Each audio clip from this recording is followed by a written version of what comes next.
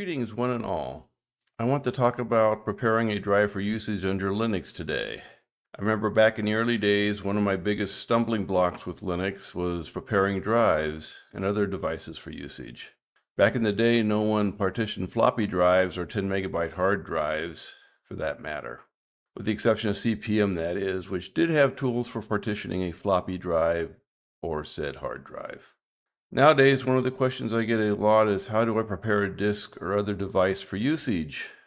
In most versions of Windows since '95, you plug in a USB drive, and if Windows recognizes that the drive is there, but not formatted, or at least not formatted in a format Windows likes, aka NTFS or FAT, it asks if you want to format it, and you have the choice of which of the two formats you want to use, and it's all click and pick. Easy peasy, done. However, even today in Linux, I have no such options, and I'm running a bleeding edge KDE on Arch. Now, to be fair, my system does recognize a very large number of drive layouts and formats, so the only issue tends to be with unrecognized drives that maybe have a damaged file system or whatever. It doesn't know what to do with them. Like I say, Windows defaults to automatically letting you format it. But I still don't get an option to reformat, which in some ways is both good and bad. Linux does, however, have facilities for preparing drives for usage, just not when you originally stick the drive in. So in this video, we will cover a couple of options for doing this, both using the graphical user interface and the terminal. Just a heads up, I'm going to shorten graphical user interface to GUI or GUI for the rest of this video. If you're interested in a particular method, check the timestamps in the description and skip ahead. And let's get to it.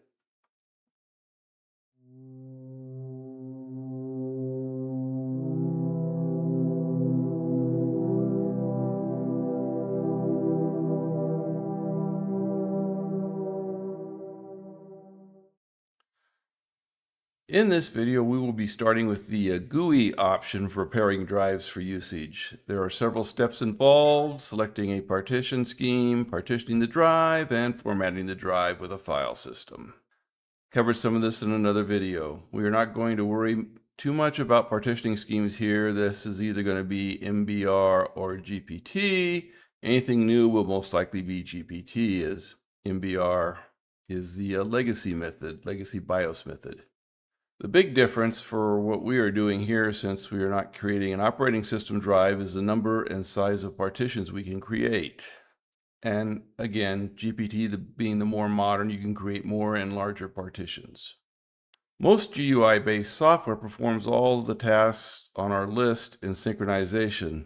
That is to say, you will define a partition and select a file system in one step. Working from a terminal, we will usually have to create a partition, then format it with a file system in separate steps. I plan on covering two GUI tools, KDE Partition Manager and Gparted.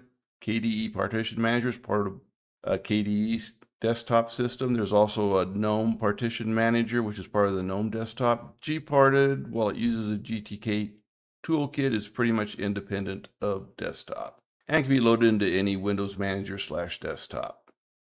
And I'm mainly doing these two because they're the ones that are currently installed.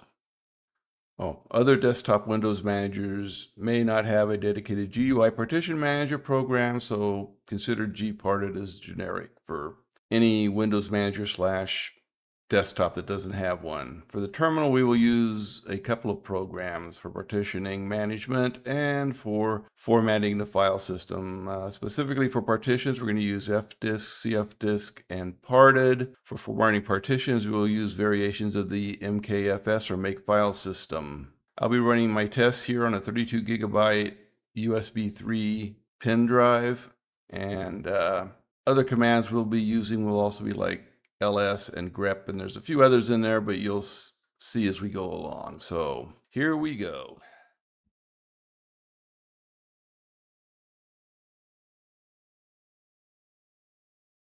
So for our first GUI, our graphical user interface, and I said I'm going to be calling this GUI or GUI from now on. Well, first, before going there, let's check our drive and make sure it's mounted. Or not mounted. That's one thing you got to realize, is you can't make any changes to a mounted drive. You need to unmount it. Anyway, this is our drive. And you can see it's got one partition that's full size of the drive. So we'll go ahead and remove it, unmount it. Good. Now we'll start with Gparted. That's the more general partitioning program, usually found under Systems. You'll need to enter a password because we are doing administrative functions, aka formatting a drive, partitioning a drive. You can't do those as a normal user. This is basically sudo account we're using here to give us temporary administrative permissions. Once we open Gparted, we can see we've got a drive selector in the upper right. We've got a graphical representation of what's on the drive, and below that, a text representation. Let's go to full screen here. Now you notice our drive doesn't show up here. So what we need to do is make sure it's recognized by the system. There it is. Had to refresh the drives. So let's go ahead and delete this partition using our GUI here. We go ahead and do the delete. A couple ways to do it here. Now, once we've marked it for deletion, it hasn't been deleted yet. We need to apply pending actions or operations. And we'll say yes. And now the drive is blank. For our next option, we will open the KDE Partition Manager. Again, we need to enter a password. Once we do that, we have a different type of display. We still have the same information, but the drives are on the left. We have the graphic above and text below. So we can see we have an unformatted drive here. We're going to go ahead and select it. And we're going to go ahead and new partition. We get a window that lets us set as a primary extended, choose our file system, give it a label, and determine its size, whether it takes the whole drive or not. There's some advanced options that we're probably not going to use. You should really know what you're doing before jumping into these. And you just say OK. And again, like previously, this has been applied to the interface, but it has not actually been applied to the drive. You need to apply it to the drive. Gives you one last chance to make sure you're correct and you don't delete your operating system. Get the warning message, and then they get the formatting box. And we're done, and now it has a FAT32 partition on it, as you can see here. And it's been labeled properly. So that's it for the two GUI methods I'm covering. Like I say, there are others. GNOME has its own partition manager, and there are a few other third-party ones out there. But in general, if you got any old desktop or Windows manager that doesn't have its own partition manager, I'd go with Gparted. Otherwise, if your desktop has one, go with that. And let's move on now. Okay, the first thing we want to do is jump into the terminal and increase our font size so we can actually see this. Testing. Okay. So let's do a sudo parted dev/sdc. This puts us into the parted program, which I think is related to Gparted. We can see we have one partition here. We'll go ahead and do an rm1, which will remove that partition. And now we have no partitions. We're actually in the subshell, the parted subshell of the actual terminal. You can see by the prompt is parted.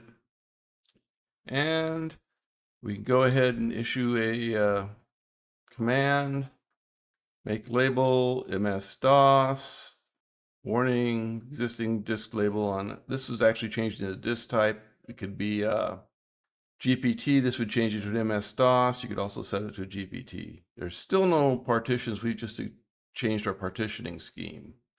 Now we'll go ahead and make a partition, make part. It will answer the questions. It's primary partition. We'll use ext4 for the file system. Start at 1, end at 32. We'll ignore the warning for this example, and there we have a partition now created. It's an ext4. It still needs to be formatted though. But before we get around to that, we want to play around with a few other command line partitioning tools. Okay, back to the command line. This is an oldie but a goodie. We need to be root, so sudo FDisk, and then our device designation. This is a little different. Come on, just M. There we go. This is a list of the commands you can use. M, sprint this menu. So We deleted our partition we created with D. There was only one partition. Then we created a new partition. And we saved it. Now if you do it with a -L, you can take a look at all your drives. So now that we got the drive, it's still not mountable because we need to create a file system on it. So we'll use the mkfs and we'll use the ext4 version of this command. And since it's a partition, it's SDC1 instead of SDC. So first, the one for the first partition as opposed to the whole drive. Contains DOS MBR. We're going to overwrite it. And now we formatted the drive.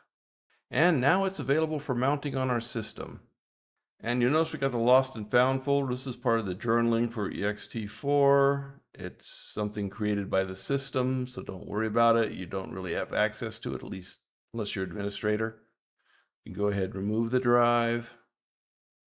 Let's go ahead and clear our screen up. And if you wanted to manually mount the drive, you'd use the mount command as sudo for root, your drive partition, and then your mount point. We're going to mount it to MNT here, which is a common mount point. We can cd into that directory. If we do an ls, we should see the drive. And yeah, there's our lost and found folder. So that's how you actually mount a drive from the command line. Obviously, there's a lot more to the mount command depending on what you're doing, but this is, at this point, it's pretty simple for what we're doing here. So other thing is you can't unmount when you're in the mount directory, so we need to go to a different directory. We'll go home in this case, and then you'd see umount to unmount the MNT partition. So that unmounts the drive. And that's FDisk. Okay, now FDisk might be a little primitive, so let's try CFDisk, which is based on FDisk. It's basically a wrapper that doesn't really provide a GUI, but it does provide sort of like a text GUI sort of thing. Well, not really graphic user interface, but it does provide you with a more user-friendly access method. So again, need root permission to do this, and then we get this nice display. We can see our device up at the top, our partitions, and we've got some handy little menu items at the bottom. So you can tab around in here and do stuff. Like, for example, change the drive type. Right now it's Linux, which means an ext drive type, ext4. There are a lot of different drive types here. There's your FAT drive types. We'll use FAT32 came in Windows 95. We'll go ahead and use that. And now you can see the type has changed in our partition line above. Let's go ahead. If you wanted to, you can make this bootable. Let's go ahead and write the output. You got to write the output to save it. Otherwise, nothing happens. It's sort of like the GUI programs in that matter. Okay, now let's do another format.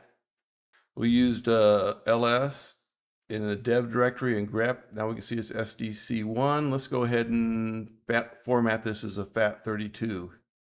So we'll use make file system.fat and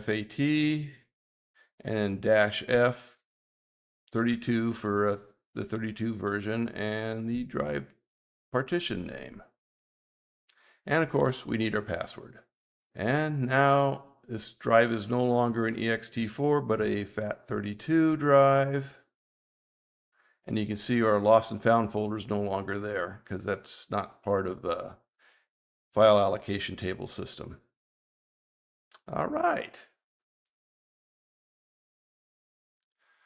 Okay, that was a quick and dirty for formatting, partitioning, setting up your device. We'd used a USB 3 pin drive, but you could do it with a hard drive. You do need administrative permissions in Linux. That's to keep you from doing fun stuff like reformatting your system drive, although that probably wouldn't be allowed because it's mounted and you need to unmount it to do any of these options to it. But as I said, this is quick and dirty how-to, and I'm hoping if you've been ever wondering how to partition, format, and mount a drive, this will help you out. It showed you both GUI methods and terminal methods. So you should be well covered no matter which Linux distro or desktop or Windows Manager you're using. So if you enjoyed this type of video, do a like, please subscribe, leave comments. I actually enjoy doing these. This is sort of an off-the-cuff video. I enjoy doing these a little more than the thought-out ones, but let me know what you'd like to see, and we'll probably do more of them. Anyway, thanks for being here. We'll catch you next time.